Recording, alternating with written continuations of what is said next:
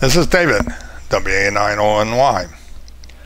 Software-defined radio will depend on the computer for the complete operation of the receiver.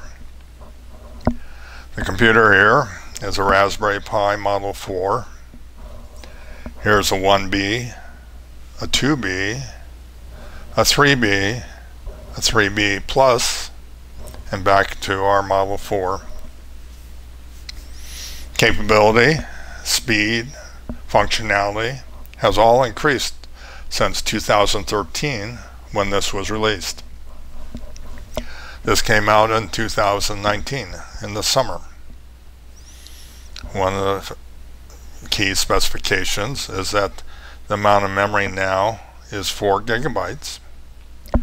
This processor runs at 1.5 gigahertz.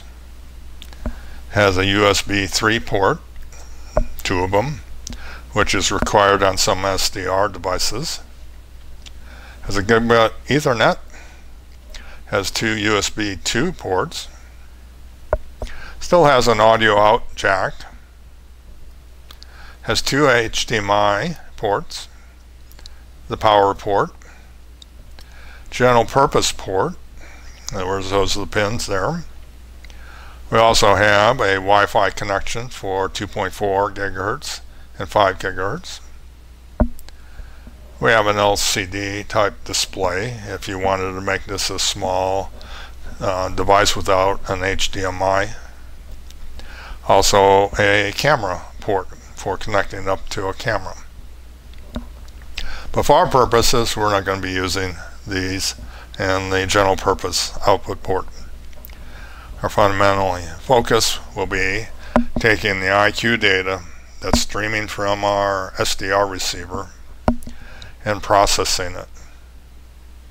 The advantage of the Raspberry Pi is that it's based on Debian, which is a very large installed base of Linux software.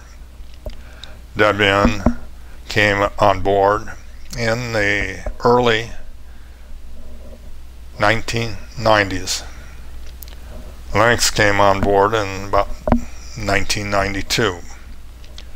Debian took the Linux kernel, added with the GNU software and the Athena MIT graphical user interface, commonly known as X11 now, and produced a Linux release.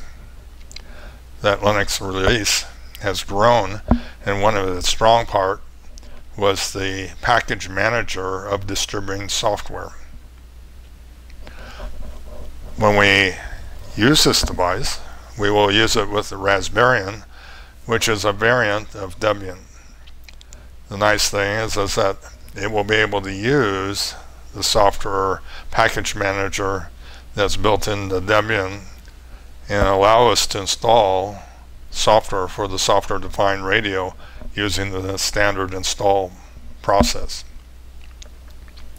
The other thing I want to do is I want to try these older versions and just see how the performance of the software-defined radio is with our device here, with less powerful computers, less memory, and of course less speed. So that'll be an exciting experiment to undertake as we go through the process of documenting the experiments that I'm doing on software-defined radio in this playlist. This playlist is a YouTube list in which I'm making short YouTube videos of the different experiments. Normally I would be doing web pages, but in this case I'm going to be trying different YouTube videos documenting how I've set up the experiment, or how I've learned how to do something like in GNU radio, or how I've configured GQRX to receive the signals on the SDR receiver, and so forth. I invite you to take a look at the playlist. There's over 30 videos at this time.